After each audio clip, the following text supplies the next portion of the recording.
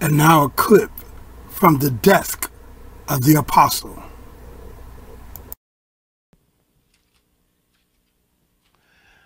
This scripture is very familiar. And when the Lord gave it to me, I said, but Lord, you have used me to minister this years ago on television. There's a VHS tape called The Lord Uses Apostle Coleman to Examine John chapter 4. And when the Lord used me to say or label a DVD or a program that he uses me to examine something, that means to pay close attention to detail, to watch what the Lord is saying in the text, and to serve it in the correct context. Otherwise, I'd be twisting scripture. And none of us in ministry should do that. The only thing worse than twisting scripture is not living what you preach. In this text, there's so much meat in different verses, and those of you that are in ministry, you know that you can read something over and over and over under the anointing when the Holy Ghost say read, and you will see things that you didn't see before, or you'll notice something that you didn't know before. And part of the reason is because of season. It's not the season. Okay, let's, because there's so many ways as you read this that you can go. One key thing it's important to notice is John chapter 4, verse 4. And he must needs go through Samaria. Now, those of you that are Bible students and scholars and teachers, it's important to pay attention to the geography of Scripture. Preachers, you might get lost in this, but you'll get excited later. But teachers, you're going to be informed, and students and those that study and want to learn, that are not in ministry for fame, prestige, power, recognition, but that are in ministry because you were called in charge to go and make disciples for Jesus Christ. You're going to be informed. And I know and pray that this inspires you, that you see something else out of here, and the Lord use you to minister that.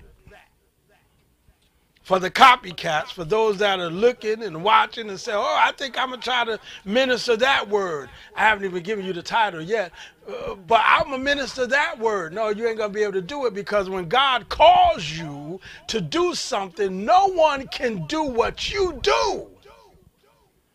And when you're living it, the manifestation of the power of the Holy Ghost moves through you and through the teaching. Glory.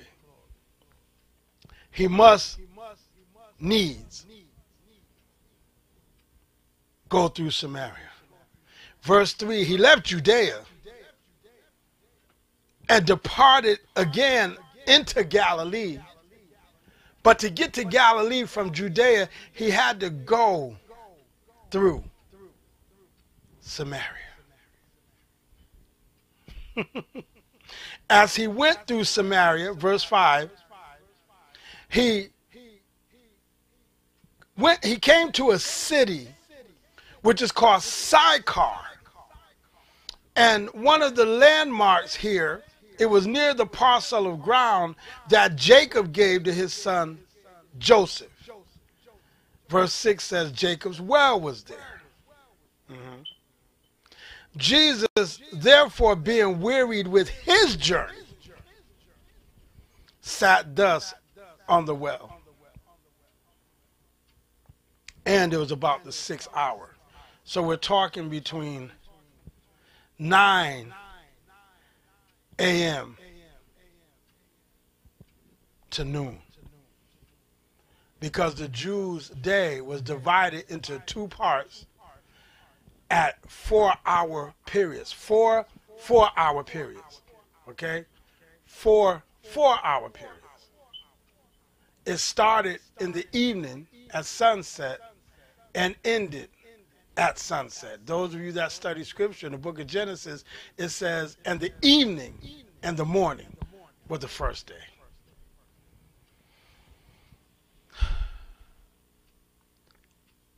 He therefore, verse 6, being wearied with his journey. Now there's a problem here that is important to notice. And it's for this woman's benefit and also for ours, because we get to read about it. The problem is, I thought that God does not get tired. But he said in scripture, he therefore being weary with his journey, he was tired. Now, it appears to be a problem because, again, I thought God don't get tired. Yet, it turns out, I'm looking for my handkerchief, it turned out that it's really not a problem. Why? Because he allowed himself to be tired. Even though God was walking the earth in the flesh, encased in flesh, disguised in flesh, he never stopped using his godliness. He chose when to use whatever part of his godliness that he chose to use.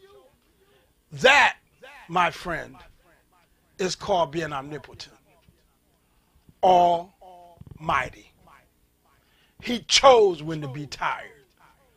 He chose when to be hungry. He chose when to lay his life down.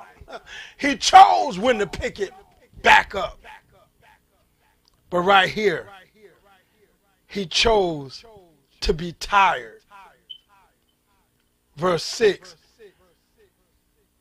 and he sat on the well about the 6th hour. Now while he was sitting there cometh a woman of Samaria to draw water. Now it would look like this was a coincidence, but those of us that know God know nothing is by coincidence. The people you meet in your life are never by coincidence. The places that you have seen or traveled or go to in your life is never by coincidence. Even your trials that you go through are not by coincidence.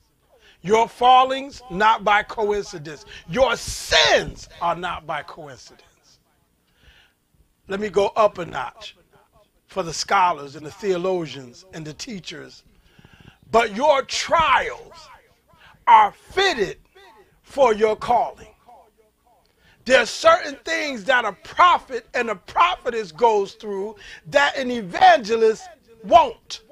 There's certain things that an apostle goes through that a pastor can't. There's certain things that a teacher goes through that a prophet can't. Why? Because there's no hierarchy. It's not that the apostle is the head. No, Christ is the head. And there is no such thing as a chief apostle but Christ. So in the earth realm, all this chief apostle stuff, that's not God, not God, not God.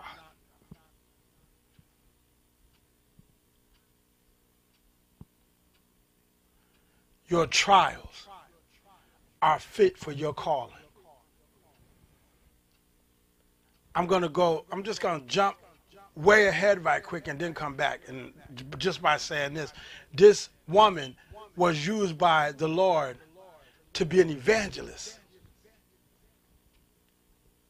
And she went to the city and told these men about Jesus Christ, but she had a bad reputation. Now I'm coming back. Hold that, because we're going to dive on that. It's relevant to this talk. This woman came about the 6th hour to draw water. And because the Jews had no dealings with the Samaritans, yet this was an appointed time for her and the Lord to meet, or to do what the Hebrews call darbar, which is what Moses did with God when it says that Moses talked with God. He darbarred. In order for Jesus to have conversation with this Samaritan woman, he had to break the ice. And all he said, give me to drink. Verse 8 says, for his disciples were going away unto the city to buy meat. Now, again, teachers, theologians, Bible students, let's notice something here. A revelatory truth. There's times in our life when the Lord want to talk to us that he takes us away from people, places, and things. Some of us know how to accept that, but then there's some of us that complain and say, I don't have nobody to talk to. I don't have nobody to spend time with. I pray, but I ain't got nobody else. The Lord will let you know that during the roughest times of your life, he will remove people out of your life. He will move family members away from you. He'll tell you, like he told Abraham, come out from your family. Because there's something that God wants to say to you. And the family might not understand it. The friends might not understand it. That old job might not understand it. You might not understand it. But there's that time that he blocks everybody out of the arena of your trial. And he makes it so it's just you and him. And if you don't understand that, if you don't realize that, you will miss many seasons. And this is the result of the title of this talk, Damaged Goods. I was going to look up damaged and then goods, but the Holy Ghost said, no, look up damaged goods in the dictionary. And the definition is a person regarded as inadequate or impaired in some way.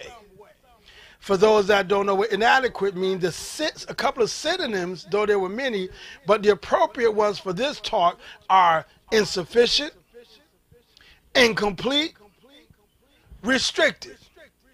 If you try to use your credit card and there's not enough money up there, it will say insufficient funds, meaning you can't get what you're trying to get because your credit card is inadequate. A person regarded as inadequate or impaired. A couple of synonyms of impaired is weakened or damaged or having a disability of a specific kind. This woman was damaged goods. She was a good woman. As we see, she was intelligent. She knew the history of her people. She even knew how they worshiped. But she was damaged goods. Women call men of God controlling because the woman feels, well, I should be able to wear my cleavage out. Why? That's what you want to be known for? Your outer beauty? 1 Peter chapter 3, scripture says, likewise, ye wives, be in subjection to your own husbands. This is the truth. That if any obey not the word, they also may without the word be won by the conversation of the wives. Meaning the way you carry in yourself. Your conduct. A man of God, when he accepts a woman into his life, he's not looking so much at the outside of her. As a matter of fact, that's the very last thing he look at. Let me tell you something. I'm going to put my head on the chopping block. Before I got saved, I loved women. Before I got saved, I was a womanizer. Before I got saved, I was a player. And let me tell you something that a player won't tell you, because it'll mess up their game. I'm going to blow the whistle. A man of the world, when he meets a woman, the first thing he notices, her body. Wow, look at that. I'm going to be real with you. Look at that. Young, smooth skin, nice and shapely. Wow, look at that. Got this hanging out, that jiggling and moving and wiggling. Oh my goodness, look at all that. And then he says, how can I get that? So you know what he does? He tries to appeal to her mind. Why? Well, if I appeal to her intellect, then I can get to her emotions and get her to trust me. And if she trusts me, she'll let me in and I can have her body. And then once he done had it enough times, now it's time to go on to somebody else. But here's the difference with a man of God. When a man of God sees a woman, after he consult God, notice the man of the world, he don't consult God. He just look, wow, look at that. And he picks and go after and aims to get. That's his goal. But a man of God, the man of God seeks God. Father, where's my wife? Now, I know the scripture says, whoso findeth a wife findeth a good thing and obtaineth favor from the Lord. But in the Hebrew, that word findeth don't mean to go and look. I left my money in another room. All right, I'll say it this way. Let's say it's a bookmark. Let's say I'm walking by here and not aware and say, oh, there go a bookmark. I found a bookmark. I wasn't looking for it. You walk down the street and you see a $5 bill, you pick it up, say, oh, I found a $5 bill. You wasn't looking for it. Findeth in the Hebrew means to cause to meet. If you got a Strong's, look it up. To cause to meet. It also means to meet. It also means to acquire. So if you're walking with God, and the Lord is blessing you and leading you to pray for a wife. Some of y'all know years ago the Lord had me writing to my wife. I didn't even have one at the time. He said, write to her. Write to her. Write poems to her. I'll tell you what to write and you write it. I did it. And I did it for about 2 years. So now when you trust God and you keep walking with him, your wife will be right in your path.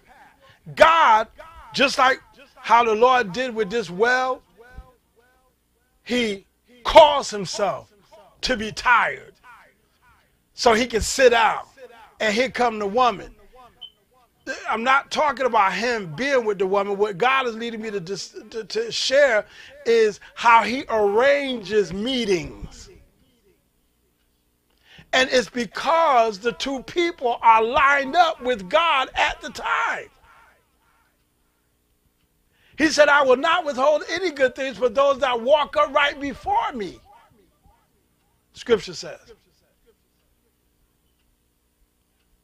So, brothers, your wife, you'll run into her if you keep walking with God. And woman, you will meet your husband if you keep walking with God. The Lord will bless you two to meet. Now, that right there is the hard part.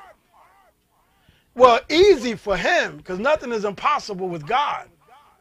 For us, it's hard, though, because when I was waiting for it, I wasn't looking for no wife. You don't look for no wife. You go out there looking for a wife, you're going to find some stuff. I wasn't looking for one. I would never look for a wife. And I have been married more than once. What happened, Apostle? Well, we're going to see it in the scripture. Sometimes people say they're ready, and you could be ready. And God can bless you two to meet because y'all are lined up. But there comes a part and a time and a season in the covenant of marriage where every vow you made or intend to make, because in the Bible, engagement and marriage is the same thing. I know you don't understand it, but you got to search. You got to research it. Matthew chapter 1 is a good place to start. To be engaged means in the Greek to be promised in marriage. The ceremony is not what considers you marriage. That's just a record in the land, but that's not what considers the marriage. Who considers the marriage is God. Because when he gives a man a woman, he gives her to be his wife.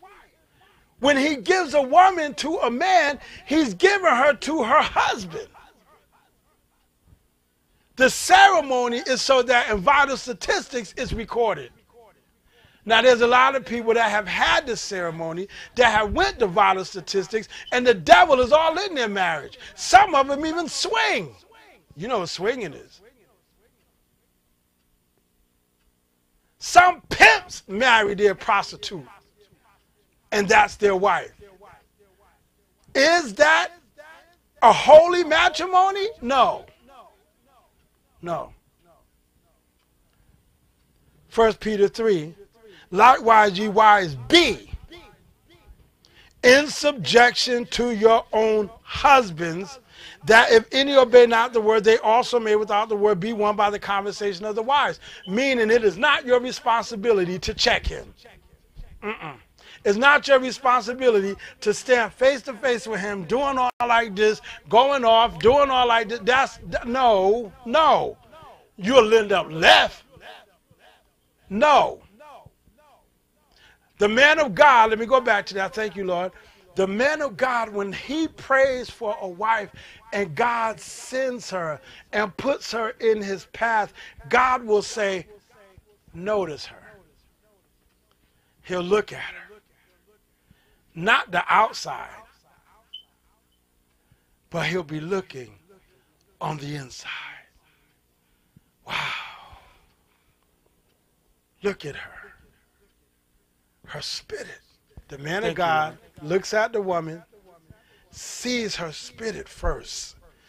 The man of God, over a ministry, established in the gospel, filled with the Holy Ghost, saved and sanctified. When God say notice her, he's saying look past the flesh, look at her spirit. What is she bringing to the table? If her spirit is right, okay, now let me look at her emotions. How will she love me if I love her? If I give her my heart, how's she going to treat me? How will she minister to my heart? Then the third thing, is she intelligent? Can she spell? If she don't, I got her, but Can she spell? I need to know where she is. Is she able to stand across the room and I say, talk to her with my eyes? Or do I got to draw a picture for her? Where's she at? So the man of God looks at her spirit first, her emotion second, her intellect third, and the last thing, if she passed all three of them, the last thing is her body.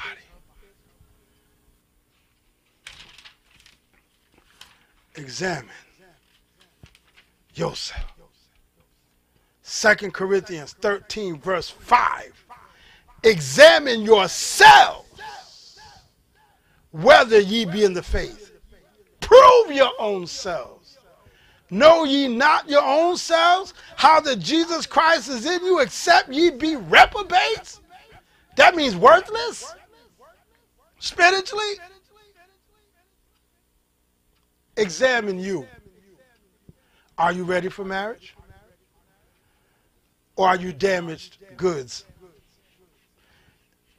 John chapter 4, verse 5. Verse 15. The woman saith unto him, Sir, give me this water that I thirst not, neither come hither to draw. He just told her what the water's like. If you drink this water, whoever drink it, he said in verse 14, but whosoever drinketh of the water that I shall give him shall never thirst, but the water that I shall give him shall be in him a well of water springing up into everlasting life. The woman saith unto him, Sir, give me this water that I thirst not, neither come hither to draw. Sound good. Give me some. Jesus saith unto her, Go, call thy husband, and come hither. You can hear a pin drop. The woman answered and said, I have no husband. Jesus said unto her, Thou hast well said, I have no husband. For thou hast had 5 husbands, and he whom thou now hast is not thy husband. In that saidest thou truly. 5 attempts at marriage. Damaged goods. Settling for a boyfriend. Damaged goods. Women on Facebook, other women in ministry that say, I'm in a relationship. That's it. Just a relationship. Your boyfriend, or brother, your girlfriend.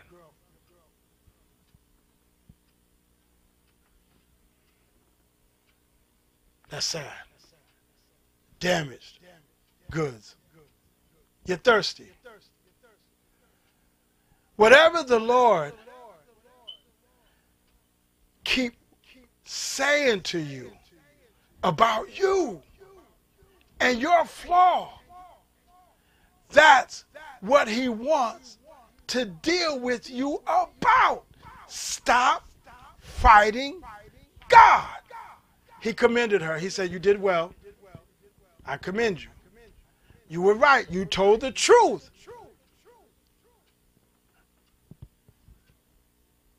Some women say, I'm engaged, and ain't got no ring on their finger. He said to the woman, go get your husband. She admitted she didn't have one. And then the Lord ministered to her about how damaged she was. 5 marriages. I don't want that. Do you? So I learned in Ephesians chapter 5, verse 25. No, let's go back to 22, saith the Lord. Wives, submit yourselves unto your own husbands as unto the Lord. This is what God said. For the husband is the head of the wife, not her sister, not the one claiming to be her daughter, not the husband's relatives, not friends, no one. The husband is the head of the wife, even as Christ is the head of the church. And he is the Savior of the body. No more two, but one. Therefore, as the church is subject unto Christ, so let the wives be to their own husbands in everything. And if you can't do that, you're not ready to be married in the land. Until you can prove yourself, it's not going to happen. I'm talking in general. The Lord said, anybody. There's a lot of sisters out there been engaged for a year, 2 years, 3 years, 4 years, 5 years, and you say, why you won't marry me? Check you. A man of God that's over ministry, that's dealing with people, talking to people, people dumping their problems on him. He got to hear this. He got to be in touch with God so he could be used by God to minister to them. And God rewards him so he can carry his family. And you're going to bring mess? You will get fired. Kaput. The boot. Left. Same thing with a man. Brother, you done met the woman of God that's strong in the ministry. You done met her. You're walking with her. You're noticing her. Y'all know God put y'all together. She loves the Lord. And you want her to spend time with you more than God. Don't you know that it is her relationship with God that makes her valuable? You will lose her. Don't try to make her feel like she got to choose between you and God, because you'll lose her. You'll lose her. You'll lose her. And once God changes someone's heart, it's a wrap.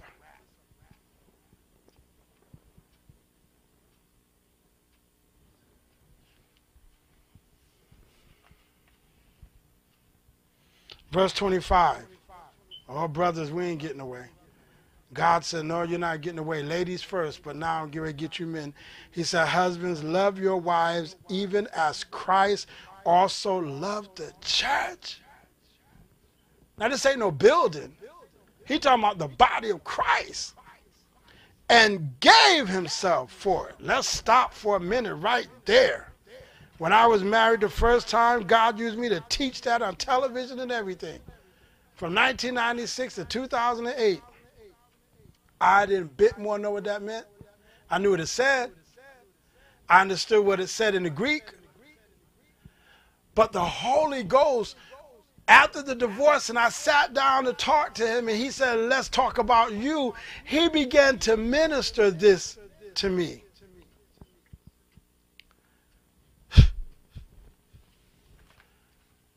It's a voluntary thing. When you love your wives, even as Christ also loved the church and gave himself for it. He volunteered to die for the body of Christ. The husband got to die for the wife. She's supposed to submit to him in all things, as it says in verse 24 and in 25. She's supposed to do this voluntarily now. You know, there's a lot of women, I ain't got to do what no man say. That's why you by yourself. I ain't got to listen to him. That's why you by yourself. Got them friends that want to come over your house and always cause trouble in your house, and you don't protect it, and then your husband out there in the street with somebody else. You brought it on yourself. Brothers, you neglect your wife, and she's out there getting compliments left and right, and you notice there's a change in her. Now she's hanging out more. You're neglecting her. You brought it on yourself, brother. You done abused her, fought her, slapped her, cursed her out, called her everything but a woman of God.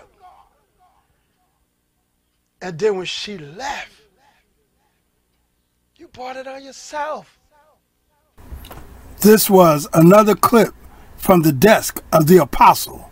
Join us again another time for another clip. God bless you and thank you. In Jesus' name, amen.